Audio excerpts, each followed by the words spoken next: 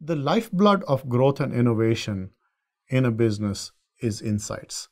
Customer insights, market insights, product insights. Insights can become very powerful engines for growth. But the question that arises is, where do insights come from?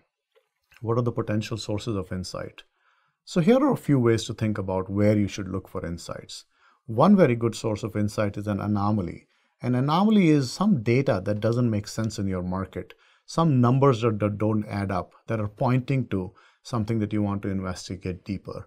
For example, when Kodak looked at the market for digital cameras 20 years ago, they found that women were not using digital cameras as frequently as men were. And this was an anomaly. As they dug deeper, they found the reason was that cameras were very difficult to use, that the batteries would always be dead when they wanted to use the camera. And then even if they took a photograph, they wouldn't know how to take that picture and get it into the printer or to the internet. So women had a real problem with the ease of use of digital cameras. That led Kodak to the insight that they could greatly expand the market by creating their new product, which was the Easy Share system. So anomalies. Another example of a source of insight is confluences. Confluences are intersection of trends. So when one trend intersects another trend, there's an opportunity hiding in there somewhere.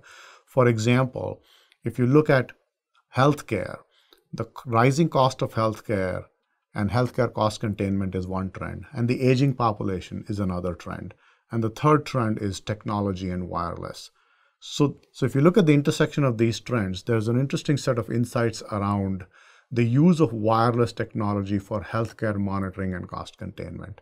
So confluences are another way to think about opportunities.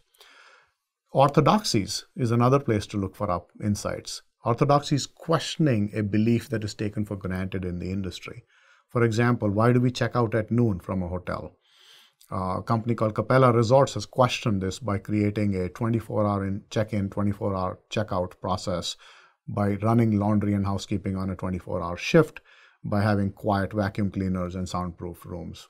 Another source of insight is voyages. Voyages is actually going out and seeing how real customers actually use your products and how they actually behave.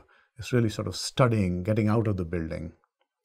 Analogies is another source of insight, where you take an idea that's been widely applicable in one industry or one context and apply it to your context.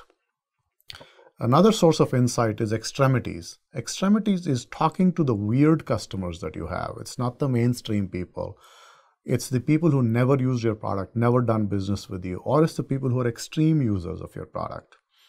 So these are some examples of sources of insights or channels for insight. And I think a company will be well served if it really broadens its portfolio of tools for generating insights, because that's the starting point for driving growth initiatives.